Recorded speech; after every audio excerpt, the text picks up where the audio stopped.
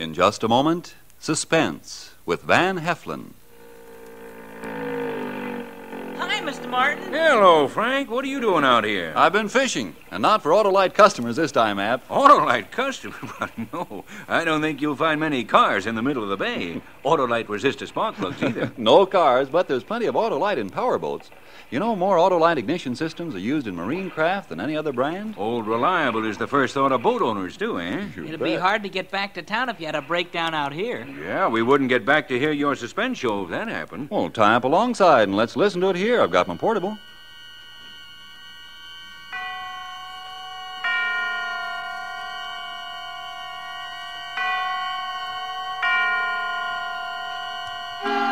Suspense.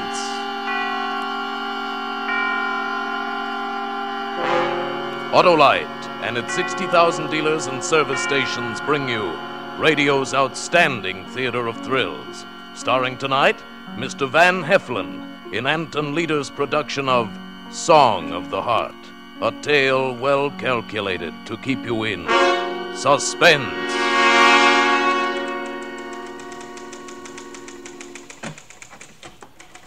Well, you explain all that to the officer in the car, ma'am. Thank you. Yeah? Can I help you? Please. What? I have a confession to make. A confession? Please, are you the officer that I'd tell it to?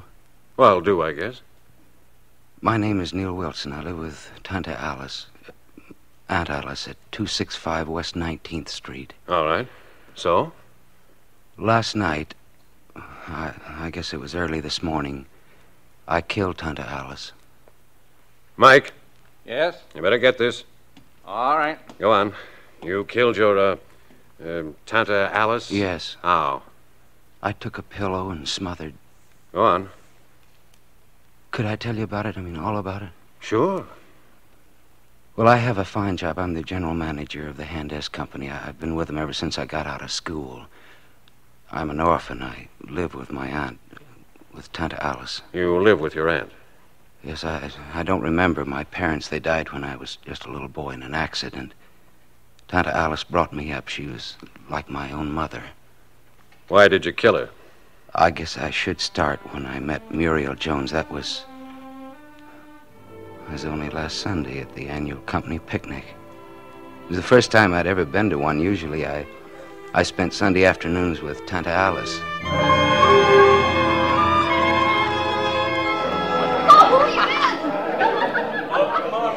Everyone was at the picnic, from shipping clerks to executives, everyone. But I sat off to the side by myself, and, well, that's the afternoon that I met Muriel. Having a good time? What?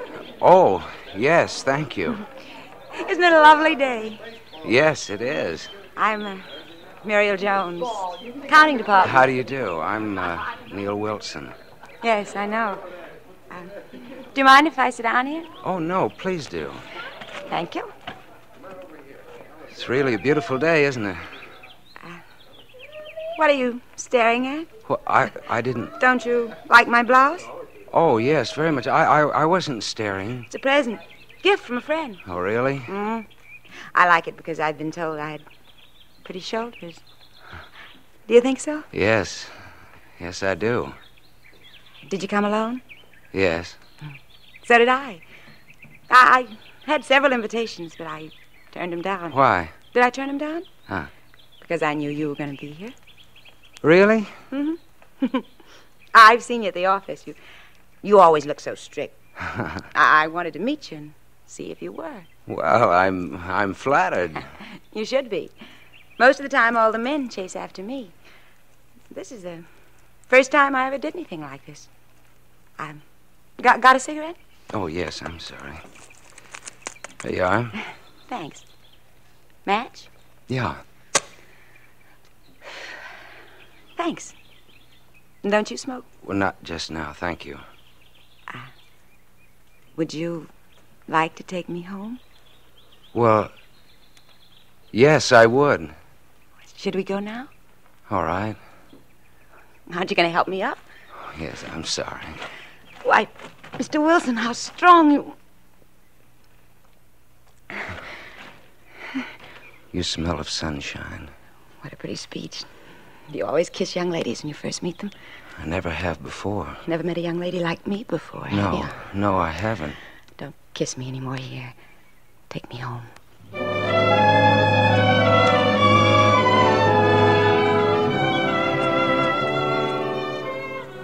I'd been out with girls before, but nothing ever came of any of it. I'm too introverted, I guess, to make the first move, and the ladies that I'd known previously were not the kind who'd make the move for me. But Muriel did. And I thought that meant that she loved me. We drove for a while when we left the picnic, and then I took her home. I like your car. Would you like to go for a ride tomorrow? You mean you'll pick me up in the morning? Drive me to work? Well, I'd like to. Ah, isn't that sweet? About 7:45? All right. I'll have some coffee ready if you like. Would you like having your morning coffee with me? Oh, I'm afraid I couldn't. Thanks a lot, though. That'll be all right. My girlfriend lives here with me. Oh, no, it's not that. I mean, I always have breakfast with Tante Alice. Who? My Aunt Alice. I call her Tante. That means aunt. Oh.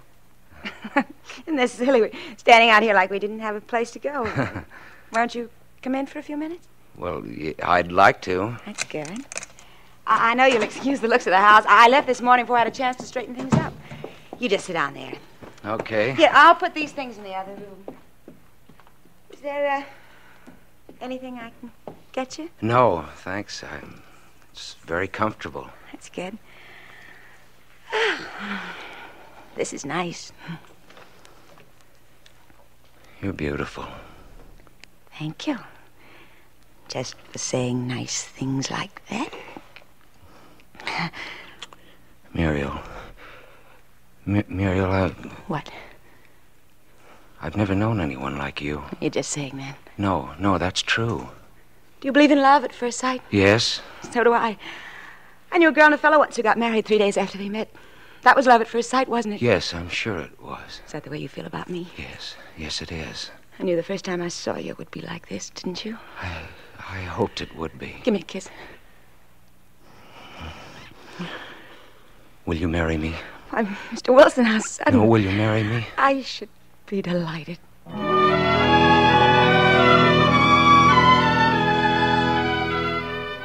I drove home without knowing where I was going. I felt as though I'd never breathed before that day.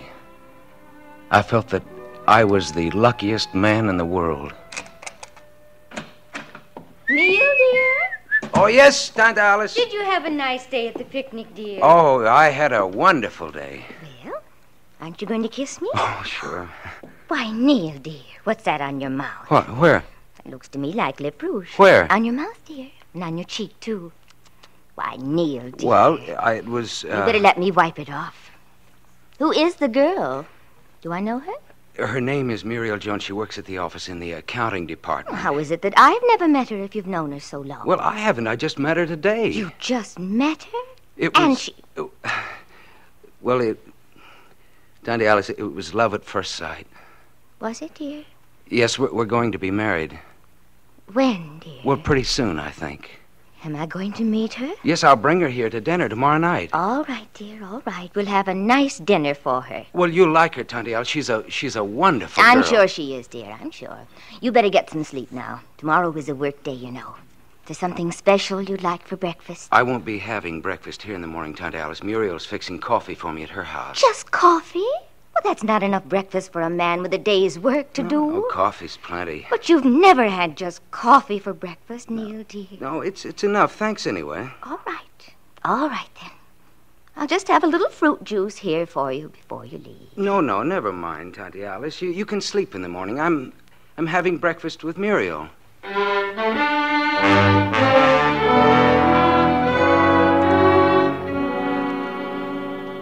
I don't know what time it was when I woke up that night. I'd been dreaming of Muriel. I remember the street lights were out.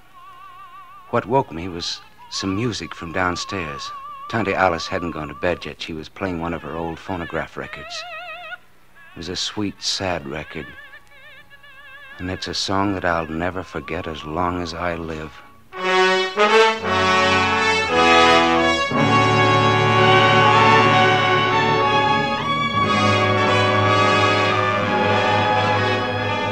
For Suspense, Autolite is bringing you Mr. Van Heflin in radio's outstanding theater of thrills, Suspense.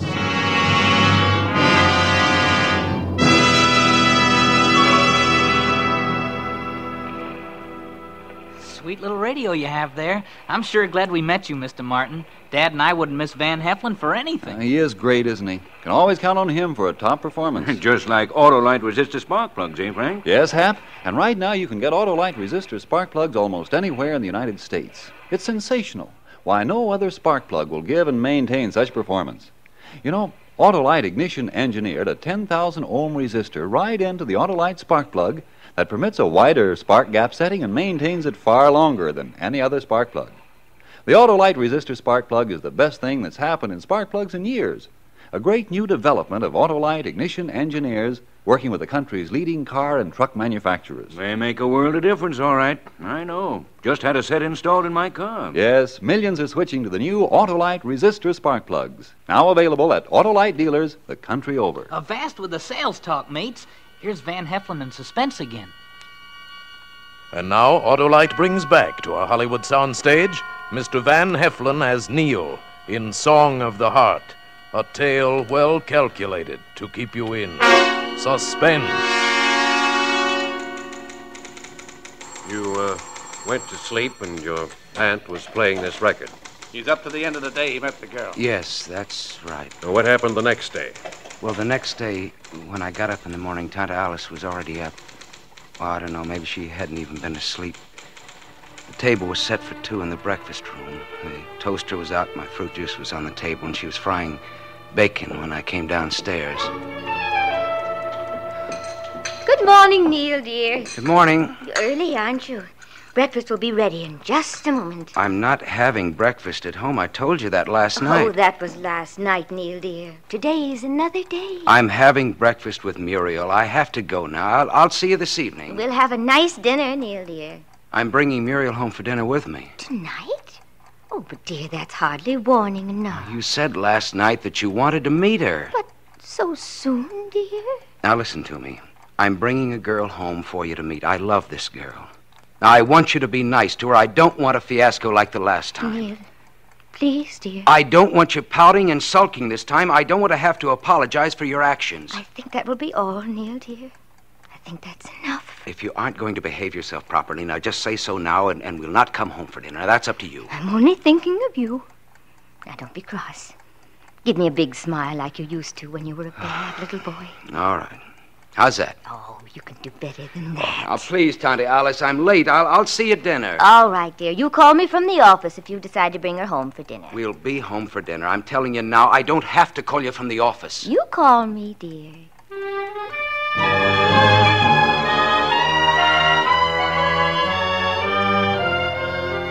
You see, the last time I'd tried to bring a girl home, Tante Alice had acted just the same way. She'd behaved so badly that I'd never done it again. That had been after the junior class party at high school. It's 13 years ago, and I'd never done it again. I waited for Muriel after work that evening, and we drove toward my home together. Hold your head still so I can kiss you. Let's get married tomorrow. Why, Mr. Wilson, how sudden. No, really. Well, what about your Aunt Alice? What about her? She won't be angry at me, stealing you away from Why her? should she be? Well, the way she's hung on to you.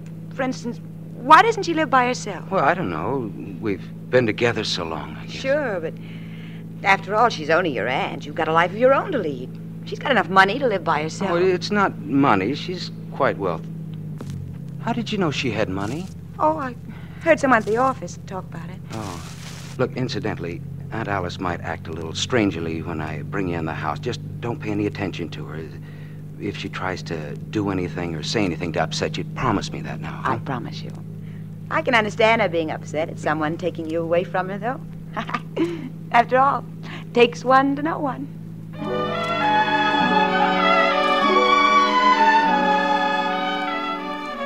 The rest of the ride home, we didn't talk. Muriel just sat close to me, and she held my hand in hers. I'll take your coat. Oh, thank you. Come on, let's go into the living room. What's that playing? Oh, that's the phonograph. Pretty old machine, isn't it? Oh, that's Scratchy. it's the record scratching. That's what she was playing last night. What is it? French? Yes, Tante Alice has a collection of old records. You know, this is the first time she's played them in years since I was in high school. Where is she? I don't know, she must be in the kitchen. Well, I might as well sit down, I guess. Oh, I forgot to ask you. Are my seams straight? What? Oh, yes, they look straight.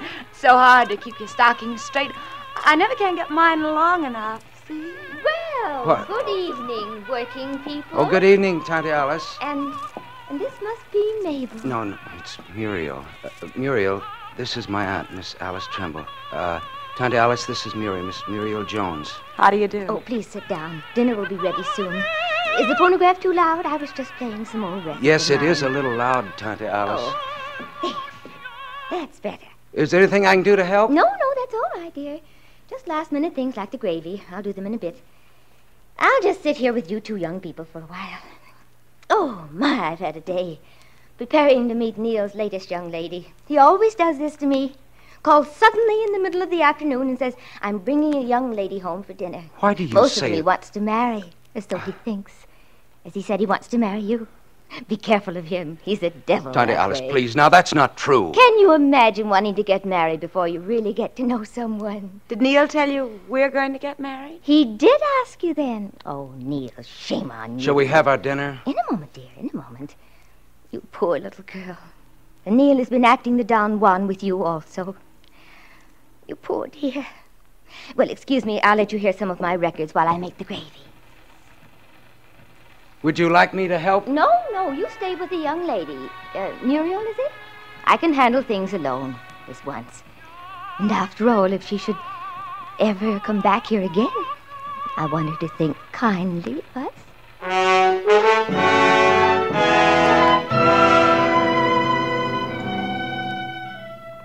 Wasn't that a nice dinner?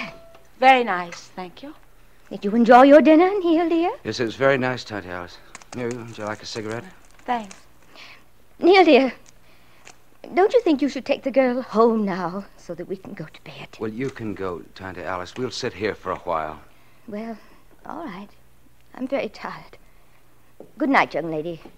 I do hope you stop in and see us again someday. I'm always delighted to meet Neil's friends. Neil, dear, you haven't oiled my door.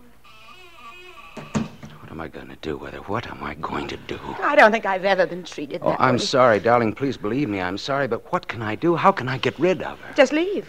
When we're married, we'll leave. Oh, she'll follow us. I'm all she has in the world. I wish she were dead. Neil. No, I wish she were dead. What good is she to anyone? Hanging on for dear life to me, holding me, afraid that I'll go out on my own and have my own life and that she'll have no part of it. Oh, sure, she's been good to me and she's worked for me, but I've been good to her, too, and I've helped her. We'll go away together. She won't follow us. Have you enough money? Well, I think so. Yes, I have enough. And then there's always her money. She has it lying all over the house. She doesn't believe in banks. Well, you could take some of that. I think that's fair. Yeah. Oh, listen, we better be quiet. She'll hear us. Well, I'll turn the phonograph on, then she won't. You're right, though. About what? What use is she? She has money which she doesn't need. She's unhappy living alone. Would kill her to live alone and get... I hate to say this, dear. I won't live in the same house with her. No, I don't blame you. I was thinking there are a lot of people whose time's finished. Yeah. You know, that they've done all they're good for. I read once where Eskimos put their aged people on ice floes and push them out into the ocean. No ceremony, no sorrow, just that it's the end of their time of usefulness, and that's that. Neil. You know, it would be doing her a favor. She wouldn't know. Well, you did say she wouldn't live long without you, Neil. That she'd probably die of loneliness. She's never been alone. And if she is going to follow us, like you said, then I'm sorry I can't marry you, Neil. And that's hard for me to say because I love you. I don't think I've ever been in love before. Never before you. I need you, Muriel, very badly. I think that we should have the opportunity to make good with our lives. Sure we should. But how? As gently as possible. Yes. You know, I think, What? Well, after she's asleep tonight, just put a pillow over her face. No one will ever know. It would be doing her a favor, Neil. Look, they couldn't tell. I mean, they... How could they?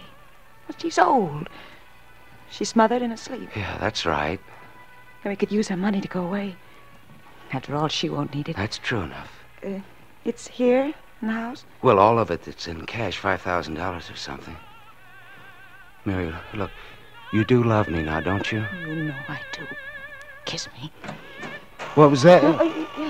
Oh, Tante Alice. Yes, Neil, dear. I was listening to the record playing. I'm so glad you children enjoy it. Isn't it a lovely song? You know what it means? No. No, I don't. Turn it off, please, Neil, dear. It's all right. Oh, I feel so odd tonight. I think I should like to tell you a story before I go to sleep. Would the girl mind? Go ahead. That record tells a story about a boy and his mother. The boy lived at home with his mother, and the boy met a girl, and the mother didn't like the girl and warned the boy away from her. But the girl used all her wiles on the boy, and the boy turned against his mother. And the girl told him that proof of his love for her would be that he killed his mother. And proof of the killing would be that he brought the girl his mother's heart. And so the poor boy killed his mother and took her heart to bring it to the girl. And on the way, he stumbled and fell, and the heart escaped his hands. And before he could get to his feet again, or even see if he was injured from the fall, the heart spoke, and the heart said to him, "Are you hurt, my son?"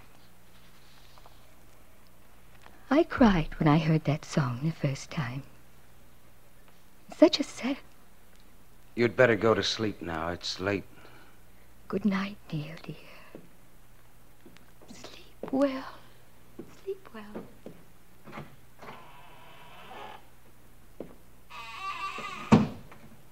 What an unpleasant story. She knows all sorts of things like that fable, sort of. She gets older, she quotes them to me at great length. Will it take her long to go to sleep? No. She's told me a story now. She'll go right to sleep now.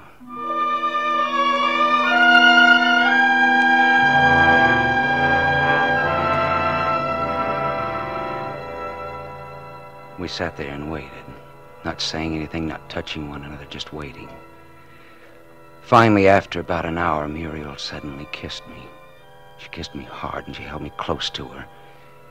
Then I got up and I walked quietly over to Tante Alice's door. I opened it, and I walked into her bedroom. She was sleeping on her back. I took a pillow from her chaise, and then, just as I was about to put it over her face, I thought I saw her eyes move. Waited. No, I was mistaken. She was sleeping soundly, just as she always did. I lowered the pillow softly over her mouth and nose, and I held it there. Watched her chest until there was no movement from her breathing. Then I opened her bureau drawer and took out her money box. And then Muriel and I left the house. All right? Yes, all right. Don't feel badly. You did a good thing.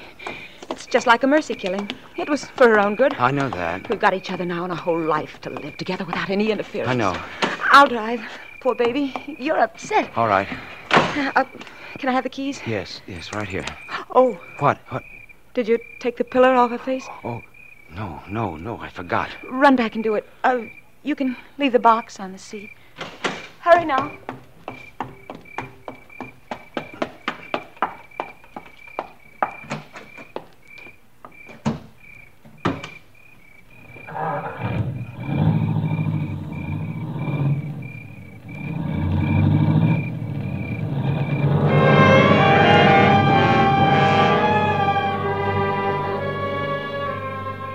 I heard the car leave, and I knew what it meant.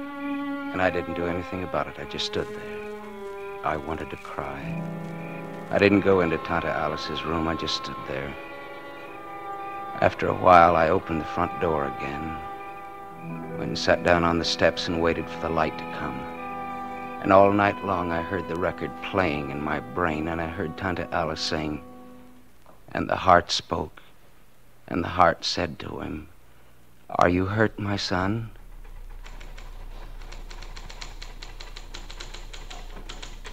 That it?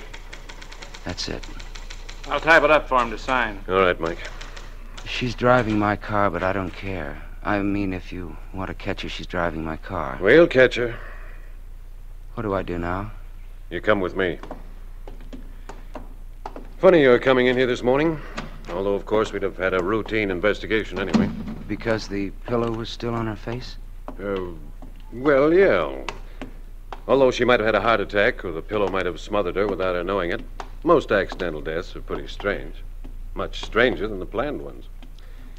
No, I meant that you didn't look at the room very closely when you went in there to kill your aunt. Yeah, in here. What do you mean that I didn't look at the room very closely? Your aunt was a pretty smart cookie, and I guess she was really looking out for you, warning you with that song, anticipating what you were planning. We were over there this morning. The door was open, the prowl car spotted it, and went to see what was cooking. Must have been after you left to come down here. They found your aunt's body, but they turned in a sort of routine report. Routine? Yeah. This case looked open and shut. Because right next to the bed on her night table, in her own handwriting, your Tanta Alice left a suicide note.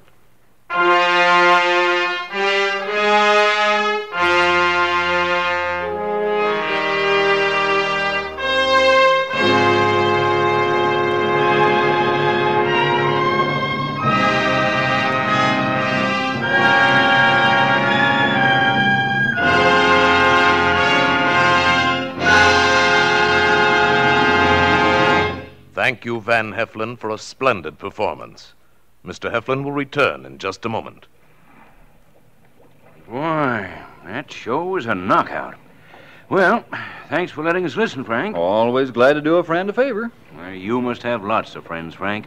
You do plenty of folks a favor, telling them about Autolite resistor spark plugs. Well, Hap, every car owner who switches to Autolite resistor spark plugs does himself a favor. When you replace your narrow-gap spark plugs with the sensational new wide-gap Autolite resistor spark plugs, you can tell the difference in your car. You got advantages like smoother idling and saving gas. So always remember, Autolite means spark plugs. Ignition-engineered resistor spark plugs. Autolite means batteries. Stay full batteries. Autolite means ignition systems. The lifeline of your car.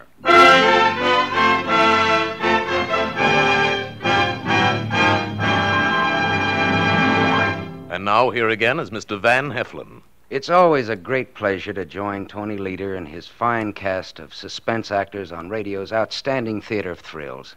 And speaking of thrills, there are plenty in store for you next week when Suspense brings you wonderful Madeleine Carroll in The Morrison Affair, another gripping study in Suspense.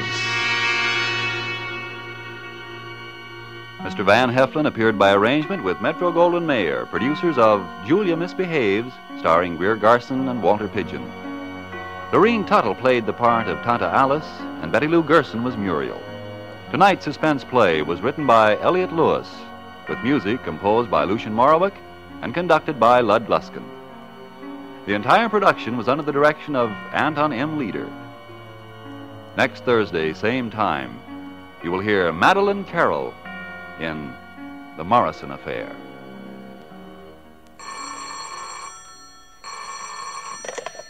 This is the Autolite Suspense Show. Go slow. Death and danger travel in fast company. Good night. Switch to Autolite. This is CBS, where 99 million people gather every week, the Columbia Broadcasting System.